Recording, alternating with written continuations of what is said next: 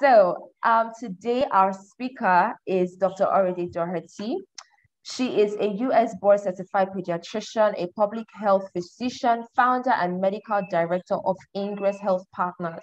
She is currently working on expanding integrated comprehensive primary health care, employing a continuity of care model, incorporating anticipatory guidance and behavioral change at the community level, integrating this with technology and expanded partnerships to optimize maternal, newborn, and child outcomes. In addition, next slide.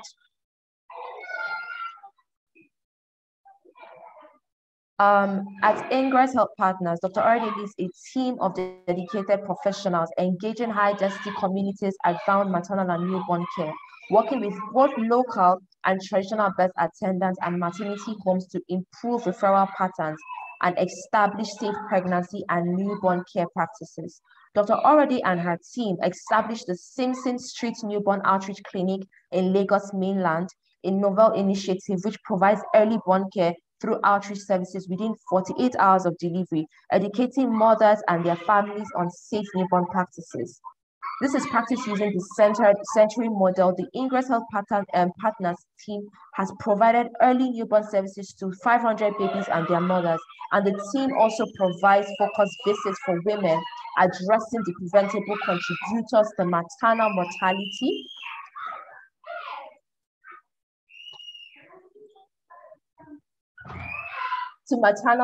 including screening for breast and cervical cancer and other non-communicable diseases. Now, before I do the official drum rolls to bring her in, we're going to do a pre-quiz, right? So this is just to have the temperature of the room of, oh, what do you know about this topic? I mean, her lectures are always, she's not a stranger to us. This is not her first time with us. And I particularly love her lectures for how simple, how easy to understand, and how applicable this thing is. So before we bring her up, I would like for us to just do a short pre-quiz, right? And it's going to pop up in your screen in a couple of seconds. And all you need to do, don't be tensed about it. It's not an exam. It's not jam. It's not, it's not any professional exam. It is just a pre-quiz to just know, what do you know about the topic? It is okay if you don't know the answers. It's okay if you're not sure, but just speak what you see. Just speak what you feel. Anything that you feel the answer is, it's fine. We're not going to show you any exam score, any result or anything. We just want to know, what do you know about this topic? And I particularly love pre-quizzes before having learning sessions, because it just helps me to know, hey, I missed this one, or this is the correct answer. It just creates that tension in your mind about the topic, and it helps your learning. So the pre-quiz is up. It should be on your screen. I'm going to obviously just do a quick read through so that it just helps you to better pick an answer. Maybe my voice can just also help you to make a good guess. So question 1, the safest way to put a baby to sleep is on the side, on the back, on the tummy. Question 2, postnatal depression can be identified through screening questions without even seeing the woman. True or false? These questions remind me of Who Wants to Be a Millionaire. But anyways, don't worry. I mean, this is much more than money. Knowledge is definitely power. So just share whatever answers that you have. And if you're not seeing this on your screen, you probably joined in after this was launched. But don't worry, after the lecture, you're going to have the post quiz and you can also participate as well. Okay. Newborn skin rashes should be treated with Thombax A or baby triple cream. True or false? Question 4. It is recommended that babies be bathed as soon as possible after delivery to remove the cheesy white vernix from their skin. True or false? Babies should be given Calpol and vitamins daily after discharge from the hospital after delivery. True or false? I see that some of us are already answering the questions. It would be great if we have a number of people that actually answer the questions. Okay, the best time to start breastfeeding for the newborn is after the first hour of life. True or false? Question 7. When a baby is fussy, the best thing is to shake the baby so the baby will shock and stop crying. True or false? Question 8.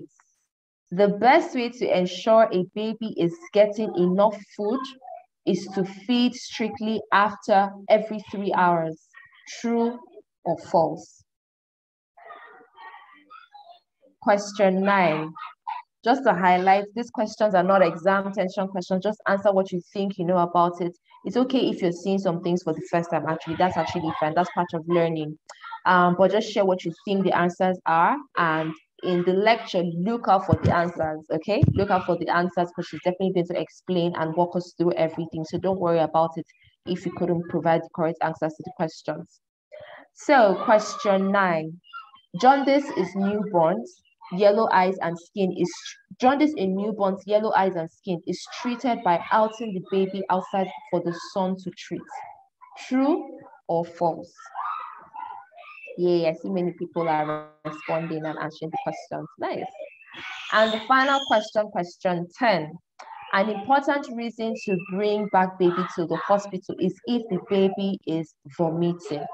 True or false? Okay, so in a couple of minutes, we're going to be ending the pre-quiz. Okay, so you still have a couple of minutes to answer the question. Just take your time, breathe, relax, just share what you think. You may not be sure. It may just be that you've seen grandma do something, or you've seen mommy do something, or you've seen somebody do something. Maybe that's what informs your answers, but that's fine. Feel free to pick what you think. And during the lecture, we're going to have all the answers and everything explained, and we're going to have a post quiz as well. So share your thoughts, what you think, what you feel. It's okay. It doesn't have to be correct. In a few seconds, we're going to be ending the pre-quiz. Okay, and if you're joining us live on Facebook, oh my God, if you're joining us live on Facebook, yes, you should be able to take the quiz. Shout out to everybody on Facebook. We're over here and definitely you're part of the party that is happening now. So please take the quiz even if you're joining on Facebook. This is going to definitely be a fun ride. If you also have any questions, please feel free to share it in the chat on Facebook and we would catch your questions and we're going to throw all of them to Dr. Orode today. So don't worry, you're not missing out if you're not joining on Zoom. Facebook is amazing as well. Okay, we have a few seconds before we end the pre-quiz.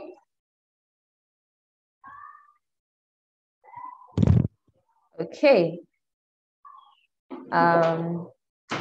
Time should be up now. Okay, so I presume that nobody's seeing the pre-quiz on their screen. I presume that. So please let us do a warm welcome. I'm going to be doing drum rolls on my end here to bring up our own Dr. Orode Doherty to come and provide her amazing lecture. Guys, please pay attention. Listen and learn because she is, her lectures are always the bomb and amazing. So let's just give a warm welcome. You can type in the chat, just however you want to share your special greetings. Some of us already know her. Just share it in the chat and welcome, Dr. Orode. We love you. We appreciate you. Thank you for this lecture that you're about to give. So over to you. Thank you very much, Alessandra. With that great big welcome, I dare not mess up. Don't worry, we trust you. Thank you very much indeed. So it's good to see everyone. Can you all see my screen and can you hear me clearly? Yes, we can see your screen. Yes, we can. Excellent. So I am just going to start by sharing this slide, which used to be just another slide to me, keep moving, but I lost my mom a couple months ago and now this slide just has like new meaning to me. But that's my daughter on the first day of life, my firstborn on the first day of life. And I've always been a bit of a photographer, so I took that picture actually. So the newborn is the baby who has just been born, but also that definition goes till the end of the 28th day of life. Sometimes we say the end of the 30th day of life. So we say first month of life is a newborn period. And I like this definition of, or this description of the full-term newborn. This is actually one of my favorite books. It's a book I go and read again just to remind myself that most of the children that we see, why we do what we do is because these children are in good health for the most part. So the full-term newborn sleeps more than most mothers like them to in the initial few days when you're so excited, you want to get to meet the baby and the baby's always sleeping. But they also yawn, they hiccup, they sneeze, cough, stretch, salivate. They can suck, thankfully, they can swallow most of the time. They can smell, they can taste, they can hear. In a few days, they can even begin to fixate and see. And when they are healthy, they have a particular position that they take on. And you can tell when the newborn is not feeling well because they also can adopt a specific position. I'm just trying to reduce, yes. And so the most important success factor for the newborn's health and well-being is the mother's health and well-being. And I think that that's something I just want to stress straight out of the door, is that for our mothers, I think the most critical thing for us is that throughout pregnancy, your state of health is going to have a significant impact on your body, on your baby's state of health. And the state of your mind's health is particularly important. And so we start to care for, and I'm very happy to see Dr. Imosemi in the room and a few of our other colleagues who will tell you that a mother's health and well-being, by and large, has a lot of impact on baby's health. So moms with underlying or associated medical conditions, we want to know about them and manage them. The pediatrician wants to be aware and to ensure that mom is getting all the care she needs. We want to be able to anticipate postnatal depression, and we want to be able to ensure that nipple care is optimal, because that's sort of half of the battle won. We know that our moms who have underlying medical illness, or moms who actually pass on in the early stage of children's lives, those babies tend to have poorer outcomes, especially when moms have complications and have to be in the ICU or admitted to hospital for a while. This quote is from something my husband always says, which I don't know where he got it from. I know it's something in the world. It says proper prior planning prevents poor performance. And he emphasizes the process of everything that we do.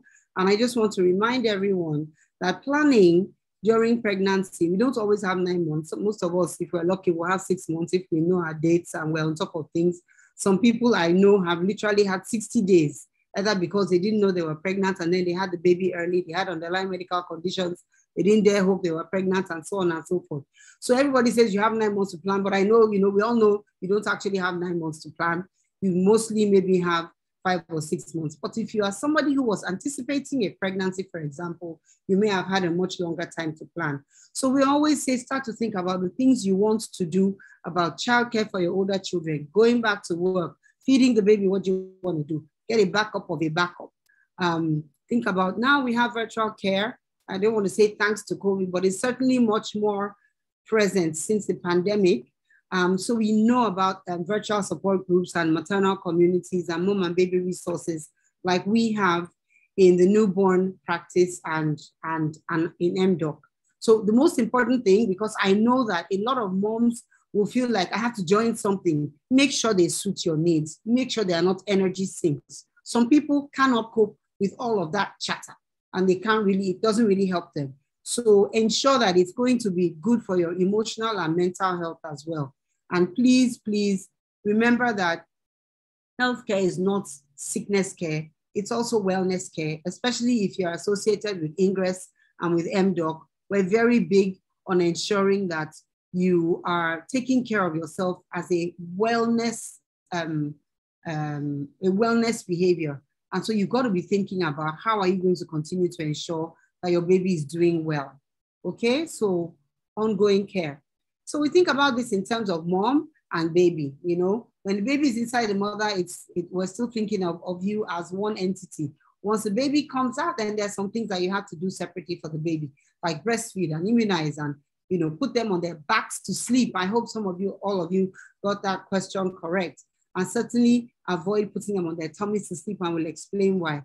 Appropriate clothing, and then learning to recognize babies' early warning signs. Some babies can sleep through a meal and wake up very angry and be shouting as though you are supposed to know. Well, on some level, after a while, you start to know when they start to move about, when they're still asleep. They're hungry, but they're enjoying that sleep too much. You have to learn to know how to wake your baby up so that you can put her to breast and she can go back to sleep if necessary, especially in the newborn period. Mom, you need to get your antenatal care. We used to say 4 visits before. Now we're emphasizing 8 visits. We are emphasizing skilled birth attendants. Certainly get your tetanus toxoid injections during pregnancy.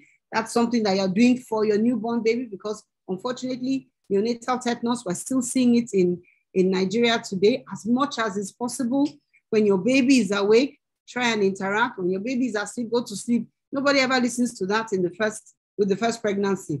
It's in the second pregnancy that you realize that, I won't make that mistake again. Everybody wants to be awake when the baby is awake and awake when the baby is asleep. Doesn't work. Get as much rest as you can. Stay hydrated. I tell my moms, keep drinking water throughout the day. Have pap beside you. Try and take it a few times of the day. It acts as a galactogogue, which means it helps you secrete milk, but it also keeps you a little fed, a little bit of sugar, and it also ensures that you're getting food in, even when your taste hasn't quite come back early in the first few days. Pap and pepper soup help you. Pepper soup may be a bit tough on the baby's breast milk, but it also helps you start to feel a bit better. So not so much pepper as soup, okay?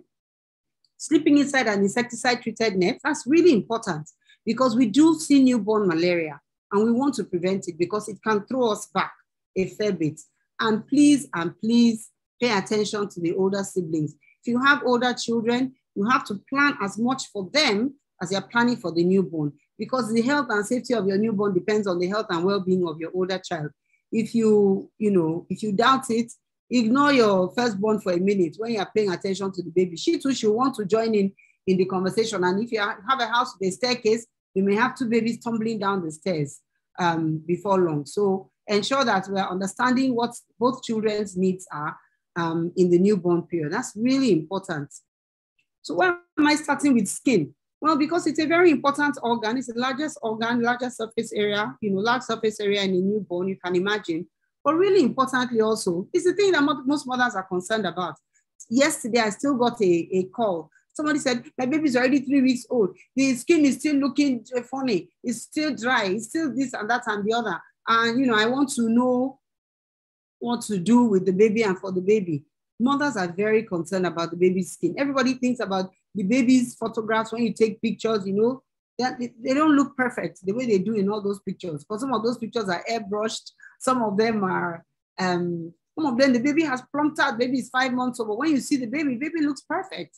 Well, I say start with the easiest thing on your baby's skin. Mild soap, and there are a variety. I don't particularly promote anything, but I have found Vaseline is great for baby's skin, locks in the moisture, as is olive oil, especially in the early days. And you can use both of them top to toe, including around the circumcision and in the diaper area. So those are really good things to have.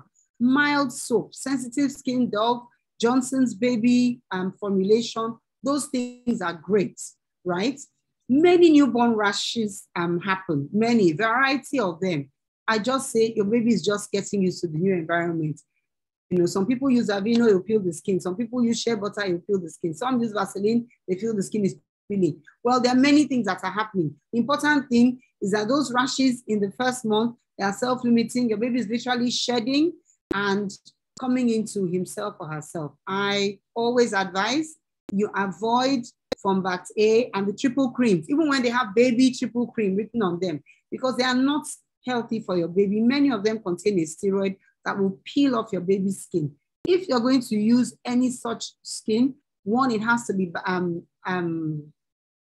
prescribed by a doctor, and 2, usually it's not in the newborn period. It's after the newborn period, when there's a serious thing, then we prescribe a very specific thing. We don't usually try and treat with 2 or 3 creams at the same time. And those triple creams have several ingredients in them. So for most of us, when the baby is born in a hospital or at a nursing home, the first cleaning will be done by the nurses. The most important thing in the beginning is that they want to keep the baby dry. And the recommendation now is that we wait up to 24 hours for the first actual bath, right? And we leave the vernix on for as long as possible, because it's said to now keep, research has found, it keeps the baby warm. It's that cheesy thing that's on the baby. So take off the blood, wipe off the blood, use olive oil, but you don't have to necessarily give the baby a bath in the first 24 hours. And WHO is now saying blood sugar and cold stress are both helped by not giving the baby a bath within the first 24 hours. And then at home, I got this picture from, there's a family post, the Delightful Delaney's, and they're a very interesting couple. It's a mixed couple, mixed race couple, and grandma went to do a mugo, and it's very interesting, very interesting. If you want to look at it, go to goodnewsnigeria.com and look for the Delightful Delaney's. You will enjoy it. But basically, it's showing that, you know, your first bath at home or baby's bath can be any way. It can be the traditional way, the way we do it with our mothers. Your mom is sitting, or grandma is sitting, baby is across her thighs, and the bathtub is beneath her. Sometimes what she has is a stool that is slightly lower than her. Or you can put the baby in a tub if you are feeling comfortable. Don't put the baby in a tub until the cord has fallen off and the circumcision is fully healed. Other than that, you know, you can top and tail in the first few days, first few weeks even. I don't immerse early. I actually don't immerse newborns just because, you know, I've never felt confident in immersing newborns. And usually when they're a bit bigger and they're a bit firmer in your hands, then you feel like you can do stuff with them. Make sure the room is warm. There's no breeze blowing anywhere, certainly no fan, and everything you need should be close to you. The water temperature, we never measure water temperature in Nigeria, I find, except those of us who now have these nice fancy new things. But certainly that water must be no more than 38 degrees centigrade if you measure it. And if not, use the back of your hand. It should not even be anywhere as warm as the milk that the baby takes inside, right? So if you put your breast milk on your hand, you see that your breast milk actually is almost room temperature. Babies actually feel, so I have 3 children. My first 2 were fine with warm water. My 3rd child would scream if we use the same temperature of water. He literally needed room temperature water. So babies will be different. Make sure you get the right thing for your baby. I always say start with the head, wipe it clean. When you start to use shampoo, put the baby in your, you know, use a football hold. I'll show you in the previous slide. Use a football hold and wipe the head first. Rinse off, first of all, right? Before you now start trying to wash the rest of the body. It's best to get rid of the head first. And I think the other thing that does is it sort of reduces the baby's being shocked because the body is still wrapped up, right? So you don't expose the baby all at once. We do it stage by stage. First, wash the head and the scalp, rinse, take the water off dry, and then now move to the face. The face, we usually say just wipe it in the early days. Why? They're only taking breast milk, right? Even if they're taking other forms of milk, all you need to do is wipe. You don't need soap on the face in the early days. A lot of babies actually respond to that soap initially in the first few days with a rash. I like to top and tail. And why I like top and tail is because it helps you become confident about holding your baby, right? And so top and tail just means having a sponge or a washcloth, having it dipped in your mild soap, wiping, washing the underarms everywhere, from the neck down to the upper arms, you pour a bit of water. Then you take the lower parts, again, you pour a bit of water. You have to get into all the folds. Babies have a lot of neck folds. They have a lot of folds in their genitalia, you know, in their bum back and front. And so you want to get into those folds. And you want to get into them because if you leave them and you don't clean them, they start to get cracks and then they can get a fungal infection or they can get a boil, a staph infection. You want to avoid that. Some babies get cradle cap. It's very common among our moms. I haven't met a group, I haven't had a group yet where I don't get every crop of 15, 20, there'll be at least one person with cradle cap or seborrhea.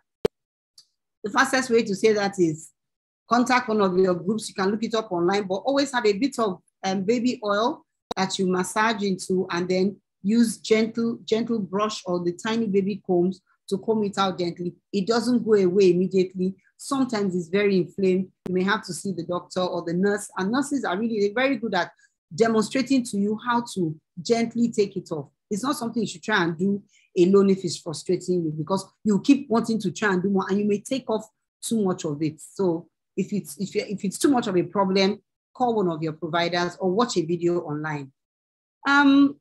You know, I want to just say that hand washing, I'm really glad that people have become more careful about washing their hands. You should always wash your hands when you're caring for a newborn. I was going to ask this as a question before, but I'm trying to make sure that we don't spend too much time. Always remember, before you handle your newborn, after you handle your baby's diaper, you have to wash your hands. When you've gone to the toilet, you have to wash your hands after touching food, your own food. Don't think you can go from the kitchen, you just finished cooking pepper and something, and you touch your baby. You will sleep, and the baby will not sleep, you will not sleep that night. If it happens once, nobody will tell you that you have to do it again. You should not do it again. If you have to, many of us have to, when you have your first baby or your second baby, you don't necessarily have all the hands you need, right? So if you must, either you wear gloves when you're inside the kitchen, or you handle the baby with gloves after you've been cooking. So choose and do it very carefully, because you don't want to take any spice from the kitchen and handle your baby if you haven't washed your hands thoroughly. So it's not only infection and poop and pee that can cause problems for you and the baby. Pepper can also cause issues. Long nails, I see a lot of long nails now. I think they're beautiful, but please don't wear long nails and manage my baby. If you are a mother in my practice and I see you with long nails, I usually say, please don't be annoyed. You take off these nails while we are dealing with a newborn until the baby is older and the baby is not so prone to the nicks and scratches that come from these long nails. And every mother and grandmother, everybody caring for the baby, I like to examine their fingers because of hand fungus. See a lot of hand fungus and you don't realize this. You start seeing baby breaking out. So that's something that is really important. If you have a hand fungus, let's treat you well ahead of your baby coming. They can use topical things. The dermatologist works very closely with us and they'll make sure that you can treat all of that before baby is born, or if we only see it after baby is born, we'll still make sure that you can get it treated. We like to use chlorhexidine gel, 4%, for the umbilical cord. Many places still use methylated spirit, that's fine. Chlorhexidine gel, you only use it once a day. It's an antiseptic, you put it at the base and take it all the way up and all the way down. It should be given to you at the time of delivery in a newborn kit or a baby care kit. But sometimes we don't have that. And when we don't, it's fine for mothers to use, methylated spirit. But with methylated spirit, you have to remember you have to clean a bit more frequently and you have to ensure that you are not, when you handle so much, make sure that you're washing your hands very frequently, okay? Circumcision care for boys, I just say, when it's still very fresh, remember they would have given you the Vaseline gauze to rub over the penis, to put over the penis and put either penicillin or Vaseline over it. The important thing is, we will just use a lot of water as if you're tampering the baby, but gently pour the water until all the poo-poo comes off the front area of the baby's bum bum, where the circumcision is. And then in the back area, you can actually make sure you rinse off poo-poo very well. It will heal within a week. There's a lot of screaming and crying, I know. I like to just quickly do that circumcision very early. Honestly, usually by 72 hours, it's already looking better. Everybody's feeling more comfortable. Vaseline, Vaseline, Vaseline. I like Vaseline for this thing, because you can put it plenty. And the most important thing is that maybe you will with Vaseline the Vaseline will not allow the urine to touch the circumcision area, and it will also act as a barrier for poo-poo when the baby does that big explosive poo-poo that they do in the first few weeks of life. So I just put this picture here so that we'll see the things that everybody likes to know. What do you need to have? We talked about the chlorhexidine gel. We talked about Vaseline. Thermometers are very important to have. We'll talk about what's a normal temperature now. Usually, I like to talk about rectal temperatures, but definitely this will show you, and the new ones will even show you it's slightly orange, so this baby is beginning to run the temperature. Certainly, we want to have something that we can use, the nasal aspirator, to take out mucus. The saline spray drops, this thing right in the center here that says little remedies. It's also a really lovely thing to use. And I'll tell you why.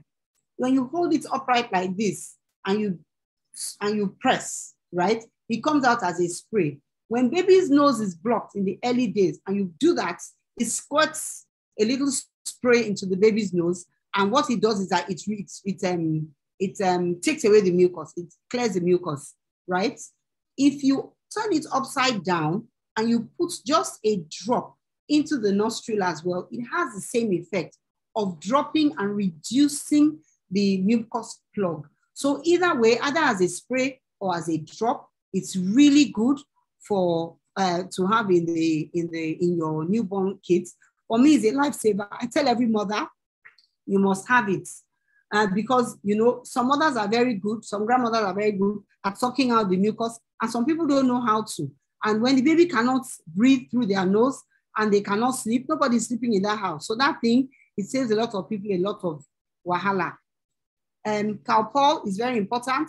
Usually it's post the newborn period when you start to get the first immunizations that require. But a fussy baby, you can't really know what's causing the fussiness.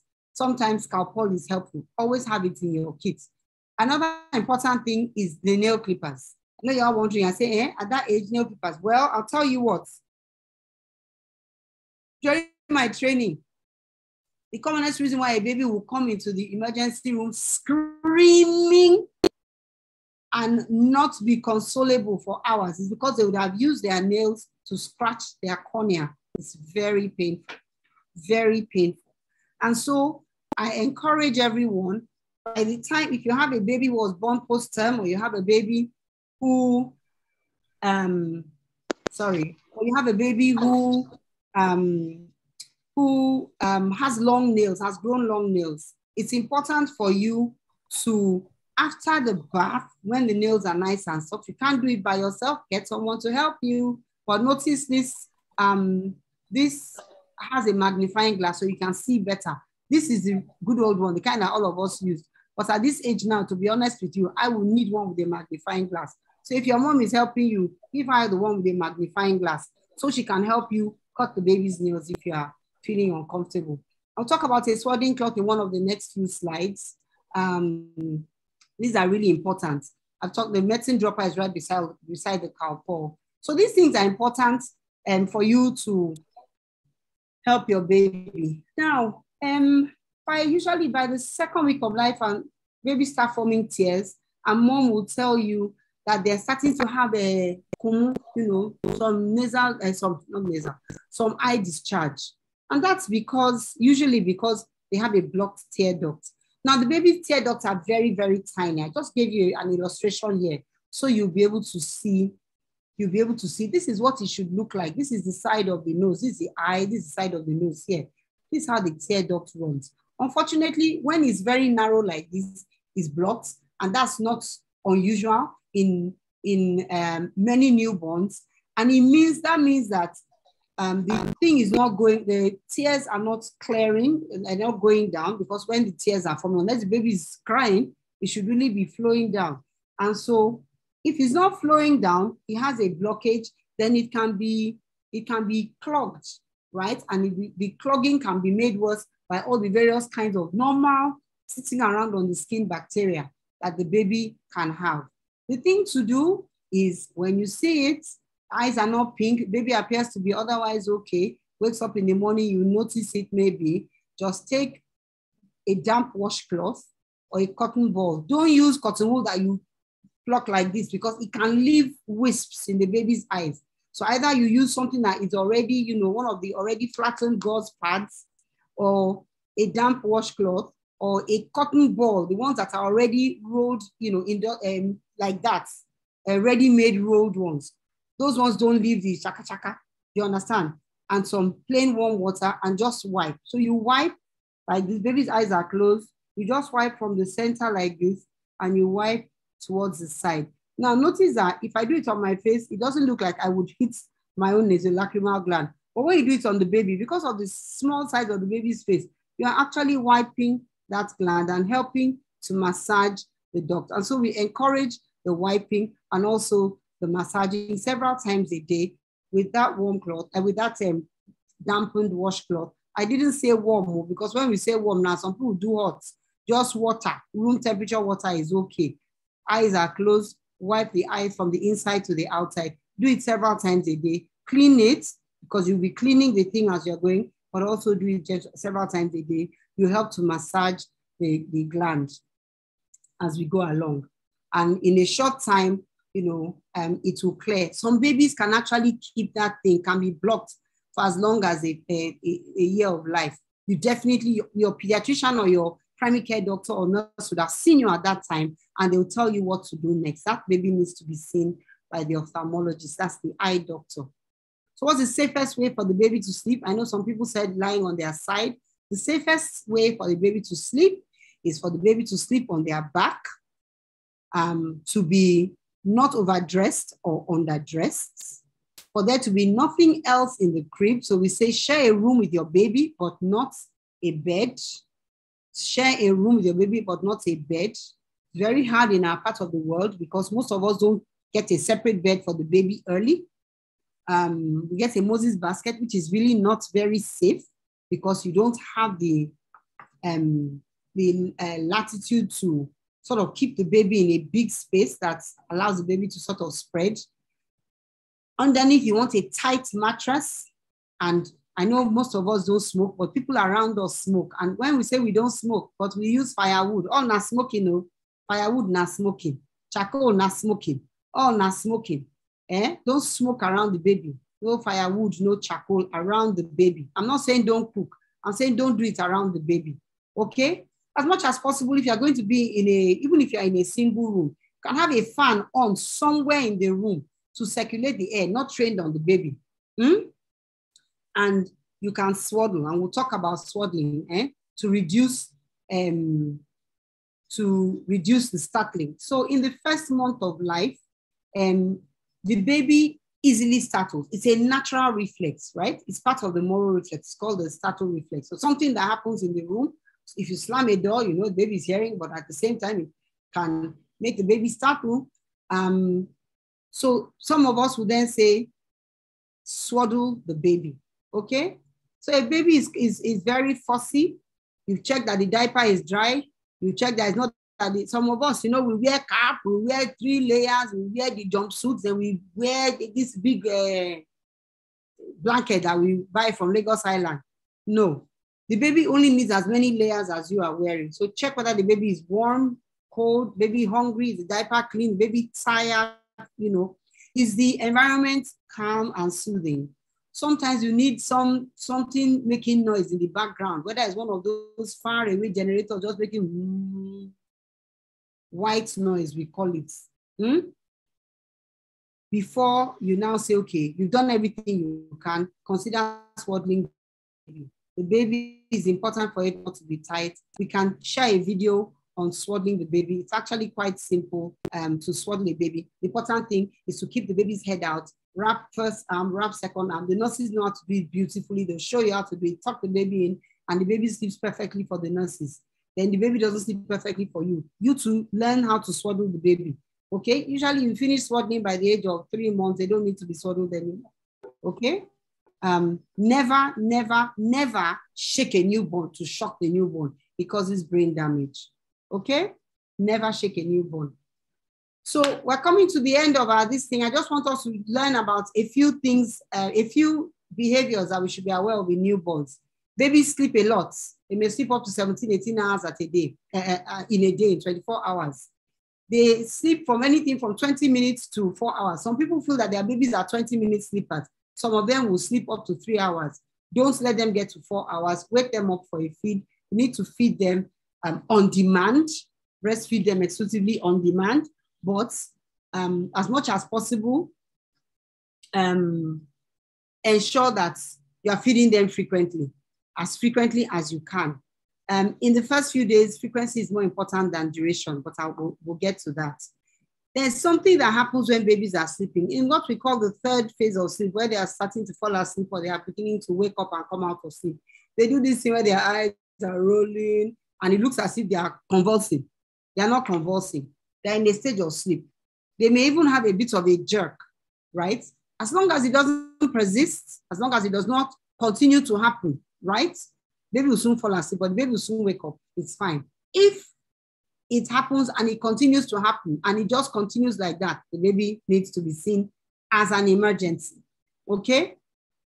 Periodic breathing is another thing. Normally, Newborns have this pattern of breathing. They'll breathe fast, then they'll pause for about 10 seconds, then they'll start to breathe fast again. And this may happen for a few minutes, and then they breathe normally again, and then they do this cycle again. They should never stop breathing for more than 10 seconds. They should never stop breathing for more than 10 seconds. If they stop breathing for more than 10 seconds, there's an issue, okay? That's important. That's a reason to bring the baby to hospital. So you see that thing when they do it, and they seem to stop, and they start breathing again. That's fine, okay? Watch it, come to know it, become comfortable with it. If you're uncomfortable with it, come in, call us, let's do a video call, and we'll observe it too and make a determination what's going on. We won't talk too much about exclusive breastfeeding now because we've talked about it before, but I know we don't always have the same audience. The most important thing, breastfeeding on demand, no other food or drink, not even water. The baby's getting vitamins and minerals, or I'm sorry, vitamins and medicines, or even ORS, does not mean that you are no longer exclusively breastfeeding. The golden hour is the first hour of life. In that golden hour, if you are able to get baby to put to breast successfully and latch on, not much may come out, nothing may seem to come out. It may be drops. It's quite enough for the baby. You're much more likely to have success with exclusive breastfeeding if your baby is fed within the first hour. The babies who have the greatest success are fed within the first hour. The success rate dips as you go through the day. That doesn't mean that a baby fed at 23 hours, breastfed at 23 hours cannot be successfully breastfed. It just means that when we examine many babies, thousands and thousands of them, we see that the ones with the greatest success are the ones who are started the earliest. The most important thing, therefore, is as long as your baby is healthy, you should have had that conversation with your midwife to say, as soon as my baby comes out, everything is okay, I want to breastfeed my baby, and I want to do it immediately. Colostrum is the first thing that comes out when baby is born of the breast. And it actually can start up to a week before delivery. Some women will see it even before. It's thick, yellowish, contains a lot of protein, contains a lot of natural antibiotics, mommy-made antibiotics and antibodies. Very good for the baby. We should not throw it away. We should give it to the baby. By the second week, most of that colostrum is gone. Breastfeed our babies on demand, i.e., check it. They make, they start making, don't wait for the matter to become and there's an emergency. No. As soon as the baby starts making signs, you too, quickly drink your water, settle yourself, make yourself comfortable so that before the mouth make, baby gets onto the breast. And it's really important, and I'll tell you why. You see, if you're not emotionally, psychologically ready and the baby comes to the breast and then you want to move and start, there can be problems. So quickly have everything near you. As soon as they start making signs, you to make your signs, get everything ready, okay? Some of them need to be fed on a schedule. Usually if the baby is healthy, you won't need to feed them on a schedule. They will tell you when they are ready to go. By the end of the first week, they start getting what we call an appetite surge. It doesn't mean that you don't have enough milk. It means your baby is hungrier. You see the difference? It's not that your milk is not enough. It's that your baby's appetite is getting bigger. The thing to do is to continue to put to breast and keep putting to breast. Now, the frequency is more important than the duration, i.e., it's better you put the baby to breast 1 o'clock, 2 o'clock, 2:30, then 3, then 4, then 4:30, than that you say, oh, when I put him to breast at 1 o'clock, he sucked for 30 minutes. No, in the early days, that long duration is not as important as the frequency. Every time it's coming back to the breast, it's coming back to the breast. So just make up your mind during pregnancy. That's how it's going to be for a few days. Skin to skin, we talked about this in another forum, but when your baby smells your breast, it encourages the baby to latch on, right? You expect the baby to have regained their birth weight by the end of the second week of life. And if there's a problem with that, obviously you must see your doctor or your nurse. By the third week, they start to have this inconsolable crying, and it disappears by the end of the third month. Swaddling sometimes helps. The football hold sometimes help, where you put the baby's bare skin tummy on your hand and you put their head up like this and you just carry them around the room for a while. Hand them up to somebody else if you are tired, okay?